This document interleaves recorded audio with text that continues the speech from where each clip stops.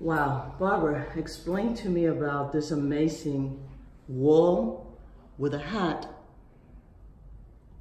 Explain to the public. Well, this installation, that's what my friend Vivian Perez, the owner of this cultural center, said. This is an installation. She did this wall to simulate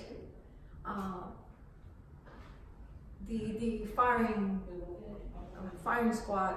How do you call it? The wall where people were executed. El paredón.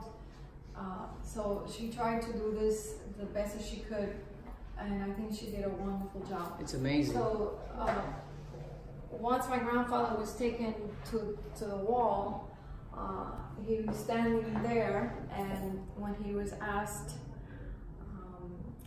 what would you like to say? His last words were, "There you have the revolution, take care of it." He did not want to be blindfolded.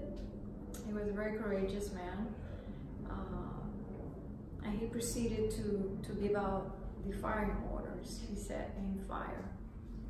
And he also said, "I'm at your disposal." So that's what the wall.